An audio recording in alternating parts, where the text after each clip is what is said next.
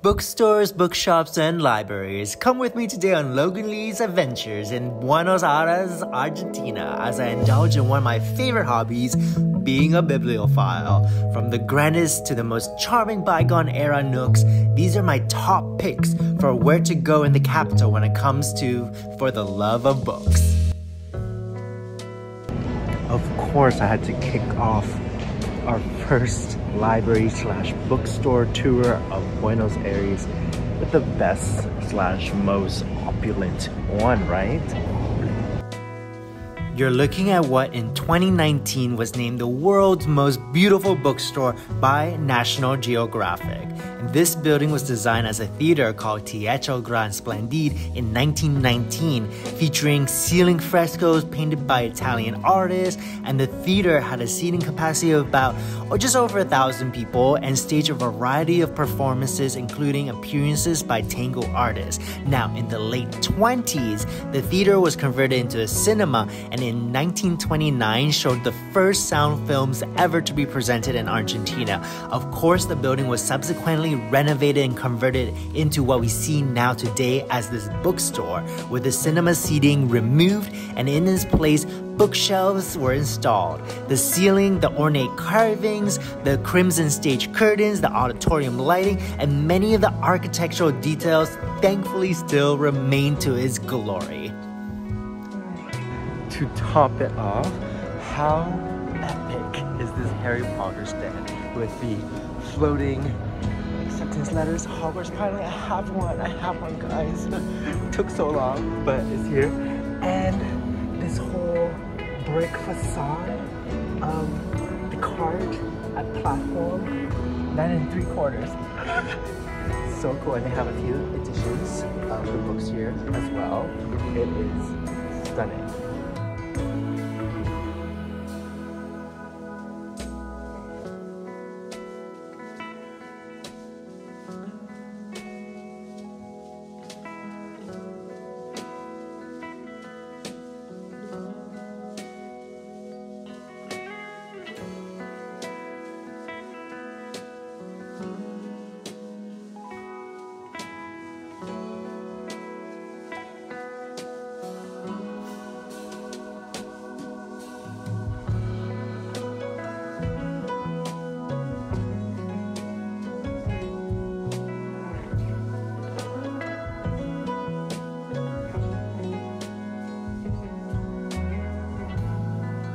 Casually sitting here in the most beautiful bookstore in the whole entire world, which was, of course, this grand old theater having a lemon pie. What else? A great lemon pie. This is my favorite, probably right now, as I'm exploring the city for the first time since I just got here a few days ago. Probably my favorite spot in Buenos Aires so far.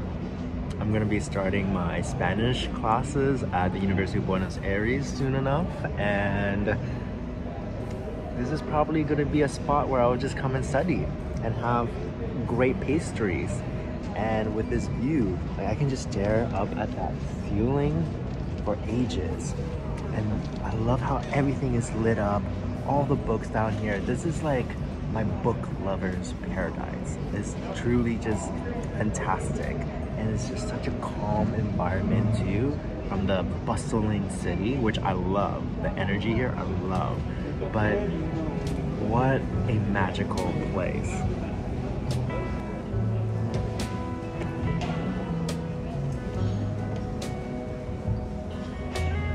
Ooh, I love how you can also, so these seats here, these prime seats here, you can also sit in them and just read and just relax. That's pretty cool. Actually, is that some people? No. And then here is the theater part itself, where you can just come, well, the stage itself, I mean, where you can just come sit, have a drink, bite or so.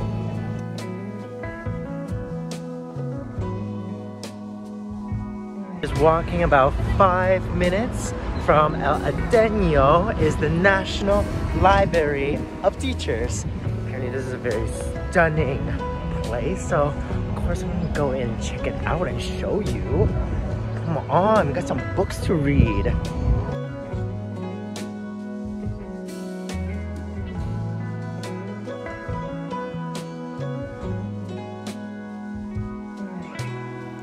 This is a public library and was founded on January 15 in 1870, specializing in educational sciences and pedagogy. It works in this historical building of the Palacio Sarmiento, and I love the worn down leather chairs in here, as well as the shelves filled with all these rusting hardcover books. If you poke around, there's also books that details the library's first opening and construction, with photos of when this building was finished, and nothing was actually all around it. Like, the land around here was just barren and empty except for this library. It's incredible how much care has been put into the beauty here, and I'm so glad that spaces like this still exist today for the public. It's rare to me in this day and age to find places that are indoors, that are still free, that's not like a mall or something, and not commercial, that, you know, that's why it's another big reason why I love public libraries. You'll see a lot of students coming in here to study, especially in the main reading room downstairs, while the second floor up here, the mezzanine area, looks over everything just so eloquently.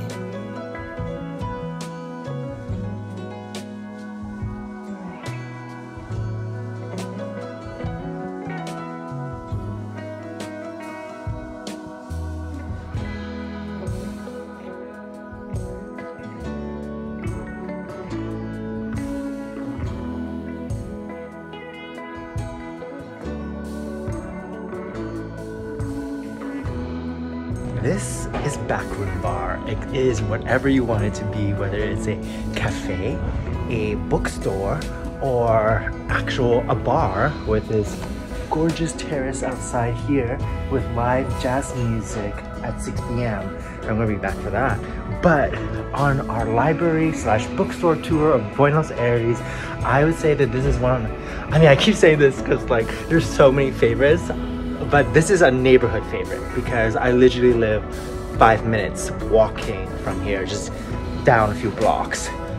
It is just gorgeous to come here on a day like this where you can just sit with a cup of coffee, read, enjoy, like be surrounded by these gorgeous books.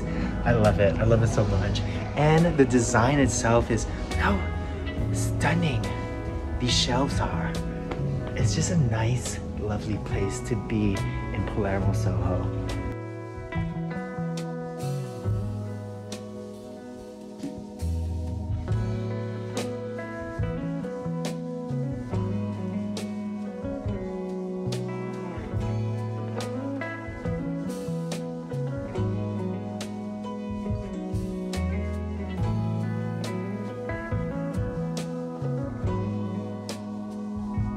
We hop into the next one, which is still in the same neighborhood, just a few more blocks down.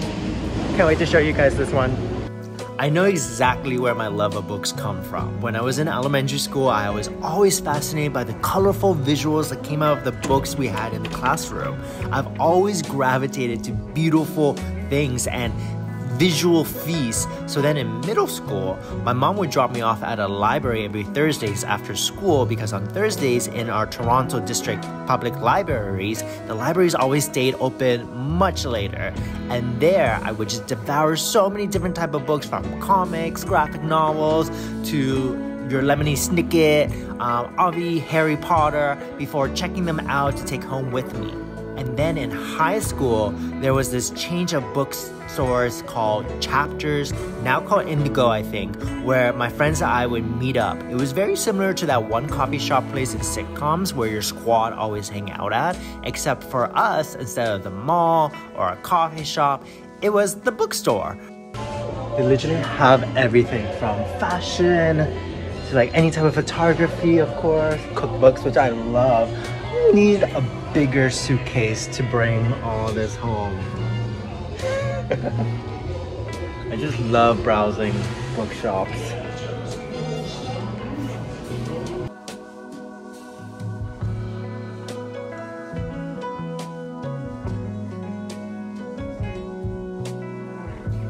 I was walking to my next spot that I wanted to show you, but then I stumbled upon this bookstore. Literally stumbled upon it, like just a block down from the previous bookstore. This is crazy, and I love this. I just love how there's so many bookshops, independent bookshops around, and I look at this beautiful stairwell as well. It's gorgeous here. And then there's a little cafe that you can sit in. I love how these bookshops are paired with cafes all the time too. Like there's so many of them. And a wide selection of like really good books to explore. Look at this. I was literally just crossing the street down there.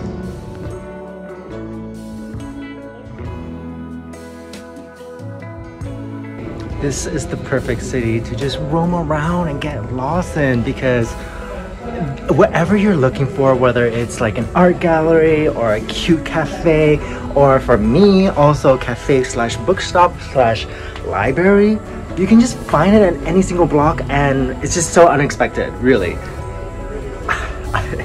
my heart.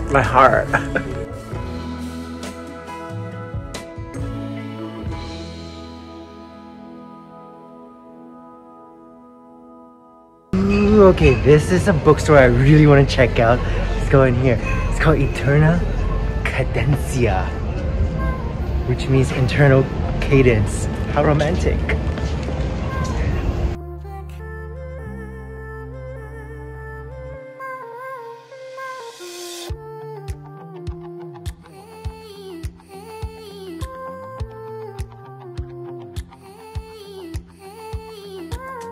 I am quite in love. There's so many cool bookstores and nooks like this in Palermo. I mean, this is in Palermo, Hollywood. I'm telling you, like all Palermo, but so beautiful. Like this chandelier with like this vine leaf motif, and then just being surrounded by mahogany, like wood shelves and all these books.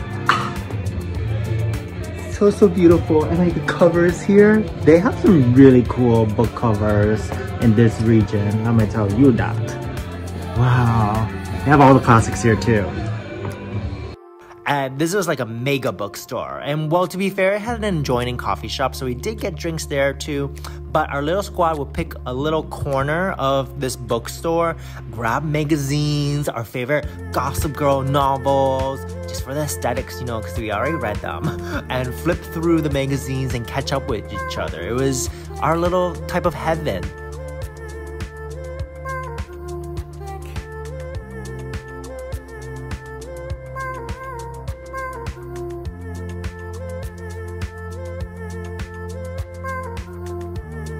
Well, we know of speakeasy bars, but do you know of speakeasy bookstores? This one called Falena in my neighborhood, it definitely has that feeling. Like this is it. And then I have to ring. Is this is open?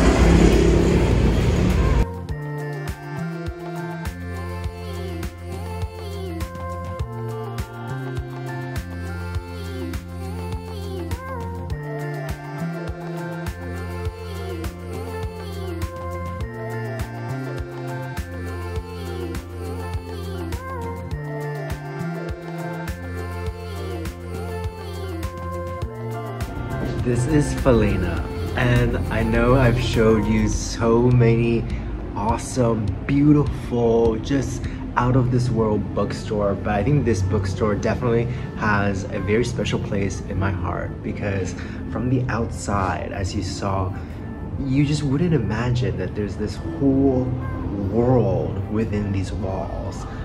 A whole world of lifestyle where art and culture and literature comes together. And on a regular weekday like this, the owner of Falena will invite you for some coffee or wine, whichever you prefer, and you can just sit out and enjoy this gorgeous courtyard or wander through the hallways of the bookstore with that magnificent bookshelf, or sit by the fireplace, enjoy the record playing.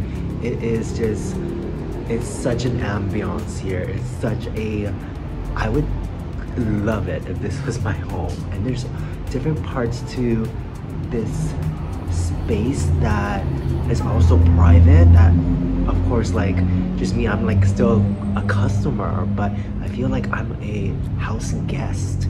That's the environment here. It's like a second home, that you're actually a friend that is invited to the bookstore, even though there's this magnificent, what looks like rooftop, but there's just so many other more places here that I want to explore and see. But it adds this little bit of mystery to the bookstore as well.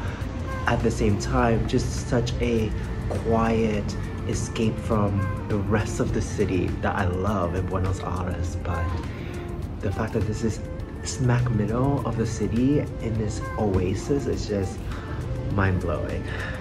And this coffee is so good too.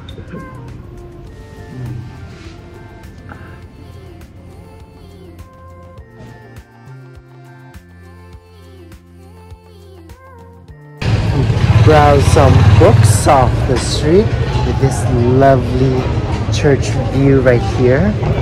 And then of course this old world bookstore.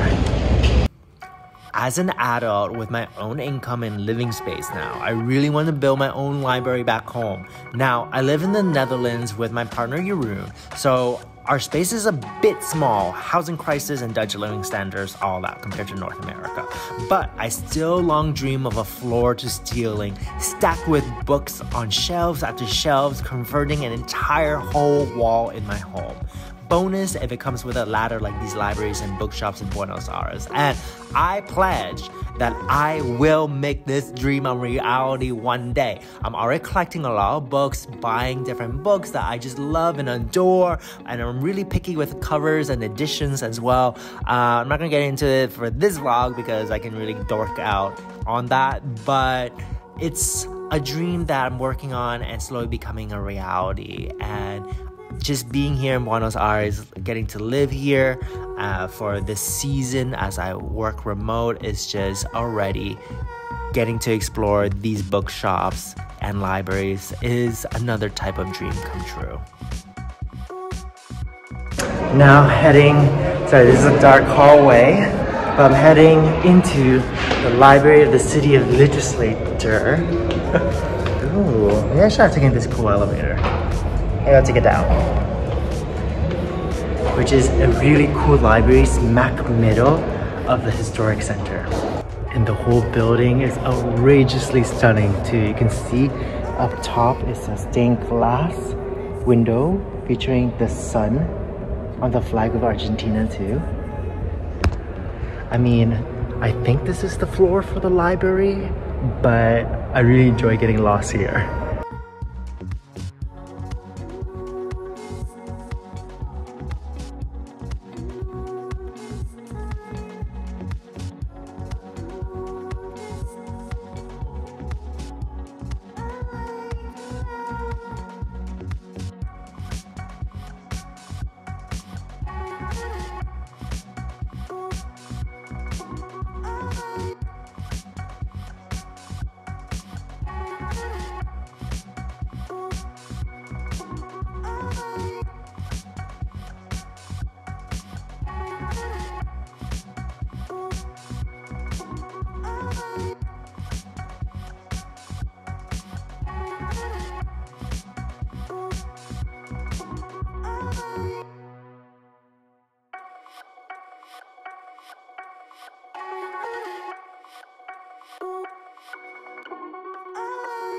Truly old world Buenos Aires. Okay, I'm heading up to the second floor of the library. I love the sound of these creaky wood. It's the stained glass that looks out.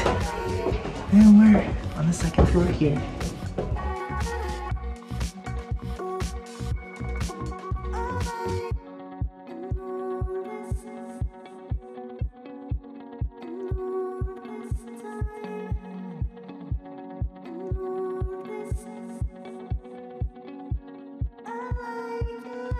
I mean, if this doesn't motivate me to study Spanish, I don't know what will. It's just, I love being in these types of environments to just get into the academic scholarly mood.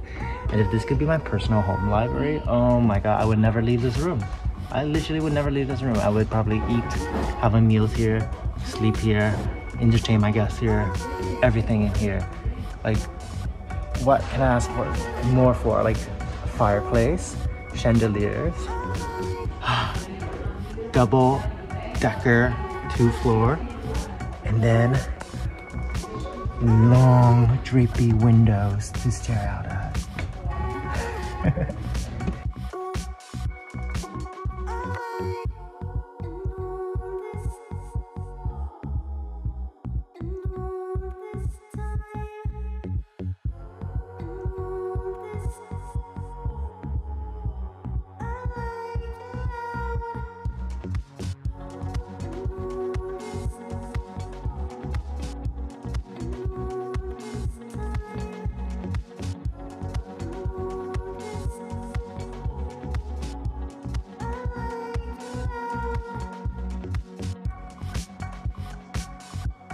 To round up our final stop on our book/cool library bookshop places in Buenos Aires is this place, which is called Libros Libre, and it's basically street stalls for books, just out on one of the most busiest intersection in the city.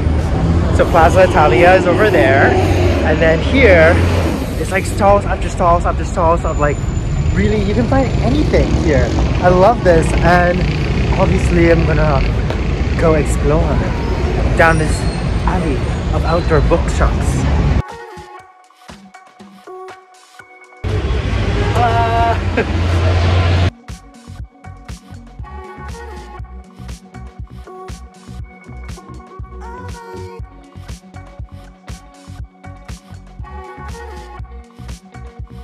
This is here literally every single day, and you can just roam around, and it's open every single, well, I'm not actually sure what time it is open, but every single time I pass by, it's here. The stalls are always here, with like gracious deals as well.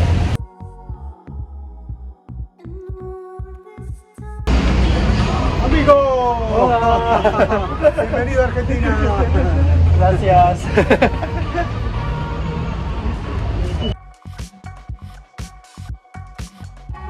Alright, if you have a favorite in Buenos Aires, let me know in the comments below, because I definitely want to explore more. I know these are just a few of the available book stops in the city, but these are like my favorites / some unexpected finds today too.